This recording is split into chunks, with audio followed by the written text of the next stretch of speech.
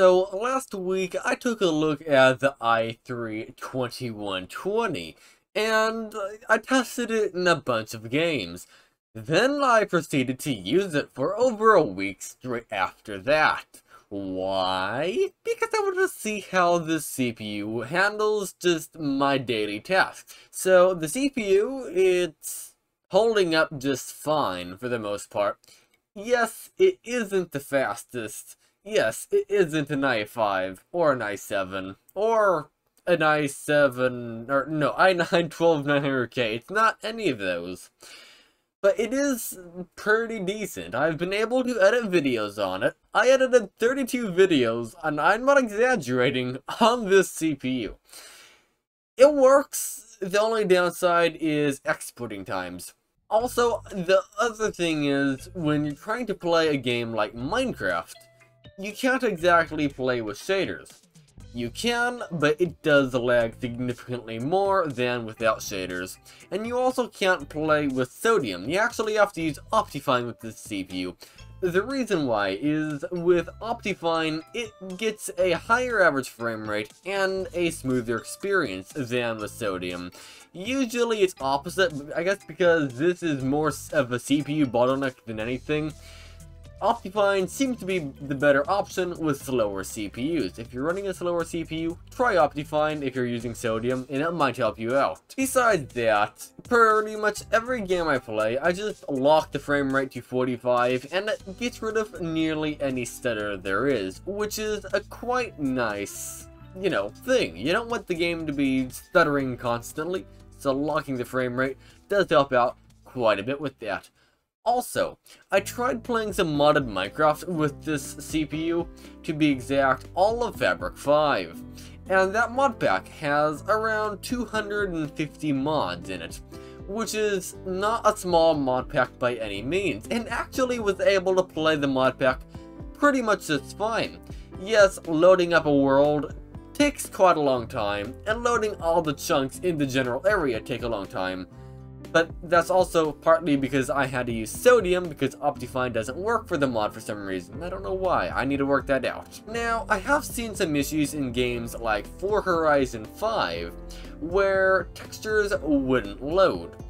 I cannot test that myself because I don't actually own the game. With OBS recording, it's been holding up just fine. I have had some issues while gaming with OBS, though putting OBS in the higher priority in the task manager does fix the problem, and it doesn't have any issue after that. Also, I would like to test out Cyberpunk 2077 on this. The reason why is Cyberpunk is a very CPU intensive game. When I say that, I do mean it. Every computer I have with a slower CPU struggles worse on Cyberpunk than any other game I've ever tested, besides New World. New World somehow tops it, barely. But currently I am stuck on a mission, and I'm stuck inside of a building in Cyberpunk. I don't know how to get out of it. I've been there for like a month now. I need to start watching some tutorials on how to get through that. That's fine. And just for general daily usage, if it was an office computer, this CPU is holding up absolutely fine.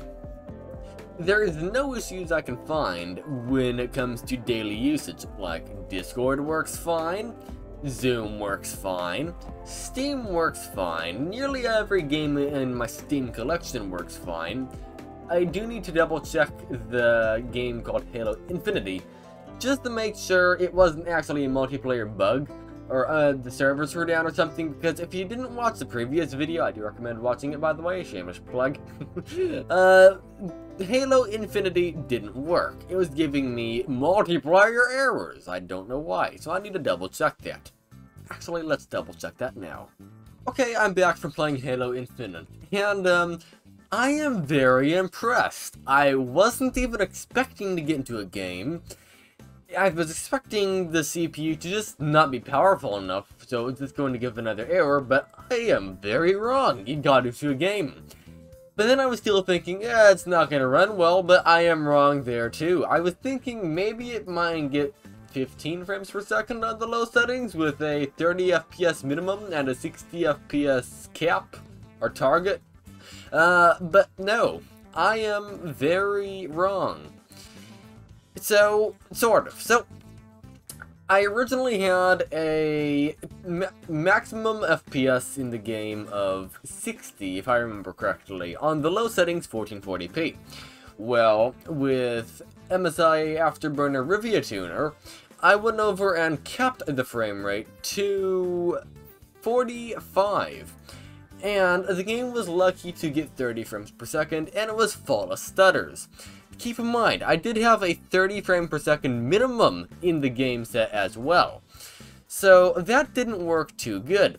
Then I tried limiting the frame rate inside of the game to 40 frames per second. And I went over and made the minimum frames per second 32. Or was it 30? I don't remember. Something like that. Either way, it actually ran very nice, and it wasn't stuttery at all, from what I can see. I'm sure there could have been little stutters here and there on the frame time graph, but it didn't feel bad. Yes, it's not ideal for a competitive experience if you're a super competitive player, but if you're a casual player like me, just hop on and play for a few minutes and die constantly, you won't notice much of a difference probably. I had a nice time playing. Now, I also tried limiting the game to 50 frames per second, though the problem there is there were stutters when I limited the game to 50 frames per second, so 40 seems to be the sweet spot, and it actually played pretty decently, and I'm pretty impressed with it. I know this was a shorter video, and it was also quite unscripted, but I just thought I should give you an update on how the CPU is holding up.